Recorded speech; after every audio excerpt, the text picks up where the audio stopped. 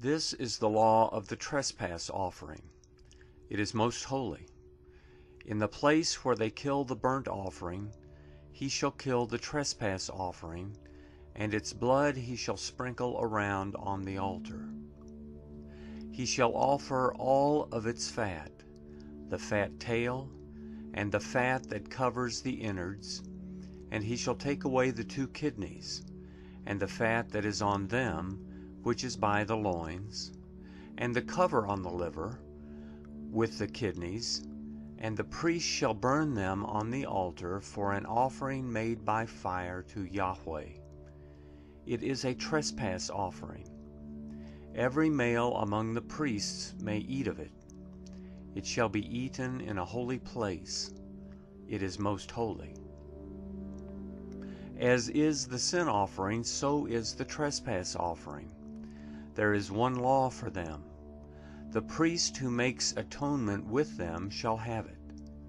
The priest who offers any man's burnt offering shall have for himself the skin of the burnt offering which he has offered. Every meal offering that is baked in the oven, and all that is prepared in the pan and on the griddle, shall be the priest's who offers it. Every meal offering mixed with oil or dry belongs to all the sons of Aaron, one as well as another. This is the law of the sacrifice of peace offerings, which one shall offer to Yahweh. If he offers it for a thanksgiving, then he shall offer with the sacrifice of thanksgiving unleavened cakes mixed with oil, and unleavened wafers anointed with oil, and cakes mixed with oil. He shall offer his offering with the sacrifice of his peace offerings for thanksgiving with the cakes of leavened bread. Of it he shall offer one out of each offering for a heave offering to Yahweh. It shall be the priest who sprinkles the blood of the peace offering.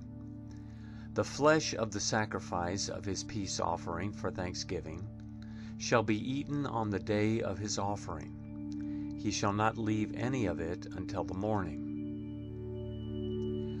But if the sacrifice of his offering is a vow or a free will offering, it shall be eaten on the day that he offers his sacrifice. On the next day what remains of it shall be eaten. But what remains of the meat of the sacrifice on the 3rd day shall be burned with fire.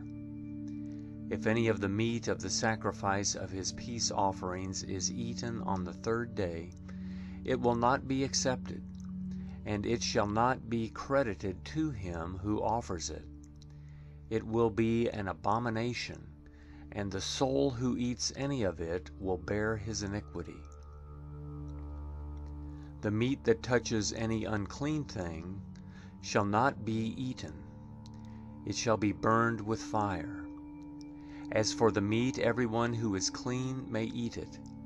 But the soul who eats of the meat of the sacrifice of peace offerings that belongs to Yahweh, having his uncleanness on him, that soul shall be cut off from his people.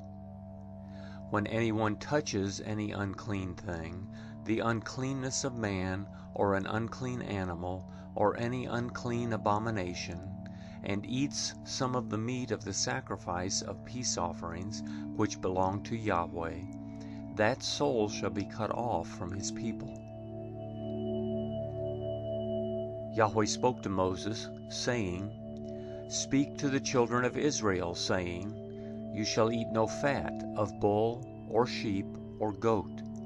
The fat of that which dies of itself, and the fat of that which is torn of animals, may be used for any other service, but you shall in no way eat of it. For whoever eats the fat of the animal which men offer as an offering made by fire to Yahweh, even the soul who eats it shall be cut off from his people. You shall not eat any blood, whether it is of bird or of animal, in any of your dwellings. Whoever it is who eats any blood, that soul shall be cut off from his people. Yahweh spoke to Moses, saying, Speak to the children of Israel, saying, He who offers the sacrifice of his peace offerings to Yahweh shall bring his offering to Yahweh out of the sacrifice of his peace offerings. With his own hands he shall bring the offerings of Yahweh made by fire. He shall bring the fat with the breast, that the breast may be waved for a wave offering before Yahweh. The priest shall burn the fat on the altar, but the breast shall be Aaron's and his sons'. The right thigh you shall give to the priest for a heave offering out of the sacrifices of your peace offerings. He among the sons of Aaron who offers the blood of the peace offerings and the fat shall have the right thigh for a portion. For the waved breast and the heaved thigh I have taken from the children of Israel out of the sacrifices of their peace offerings, and have given them to Aaron the priest, and to his sons as their portion forever from the children of Israel. This is the consecrated portion of Aaron, and the consecrated portion of his sons, out of the offerings of Yahweh made by fire, in the day when he presented them to minister to Yahweh in the priest's office, which Yahweh commanded to be given them of the children of Israel, in the day that he anointed them. It is their portion forever throughout their generations.